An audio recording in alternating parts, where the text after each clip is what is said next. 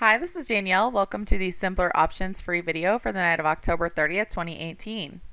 So I'm going to start off by looking at XRT, which is the retail sector. Now, for those of you who have been following the videos for a while or the chat room, you may know that I did try along up here in XRT with this last squeeze. And as you can see, that ended up being a short.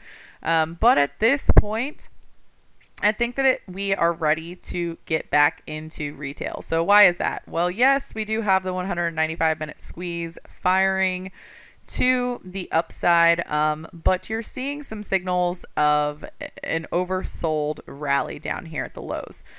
Now, for those of you who watched the premium video, you'll know that while I think these oversold rallies are tradable, that doesn't necessarily mean the trend is going to, come and take out new highs. It's possible that it could just be a rally to the 34 to the 100. So in this type of reversal after such a steep decline, you really just want to look for a retracement. So the 200 simple is the easiest one to do. After that, looking for your 34 EMA. And after that, you want to look at your major 618 that would take you up into about $50.13. Now, we've had some fun trading some of these names at other points in the year. And I think it's time again. So if the interesting part here is that if you compare the overall sector to these actual stocks within this, you'll find that you can find the stronger ones within the sector and trade those instead of trading XRT. Now, normally I would recommend trading an ETF or options on an ETF as a way to kind of live through the volatility. But in this particular ETF, you're going to find some outperformers, and that's what I want to stick with if I'm going to buy something. So what are those?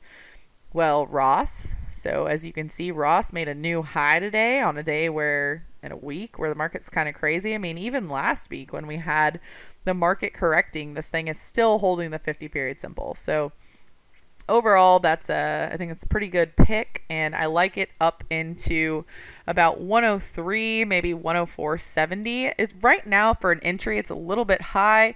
That's why I'm going to look at a couple others. So let's look at Kohl's. But I do want to keep Ross on the list, so that's why I'm pointing it out. But looking at Kohl's, you can see that today we were able to recover your 50-period simple. That is a key point right there. We also have a VZO buy that came in a couple days ago, and we're within a stone's throw of those previous all-time highs. And we also have earnings coming up. Additionally, we have stock charts saying that stockcharts.com pointing out the seasonality in these different retail stocks. So all very critical pieces of information. So, you got Ross, you've got Kohl's. What else? Target.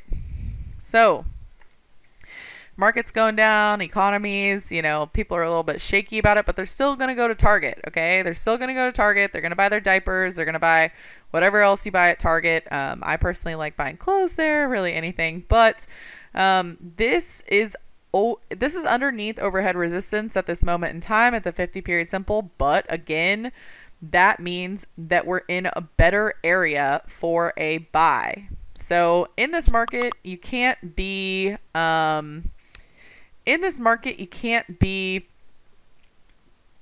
don't want to say picky, because you should always be picky. And you know that a lot of the rules of the 5-star setup are you should buy only when you're over the 50-period simple. Well, the fact of the matter is, in this market, there's not a lot of charts that look like that. So what do? We stick with relative strength. We keep in mind our areas of resistance, but if we get a breakout through that area of resistance, then hey, it's a buy for me. Where does that resistance overlap with? It overlaps with the 618.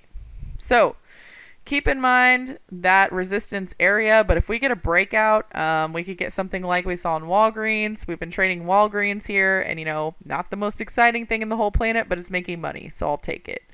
You've got a 195-minute squeeze that finally broke out of the 786, and boom, up she goes to the target. So there you go. I like retail. Like it to the long side. Pretty much the rest of the market I have a lot of caution on. I'm going to be trading earnings reports this week, and also looking to short weakness. So make sure you join us in the trading room, and I'll see you in the next video.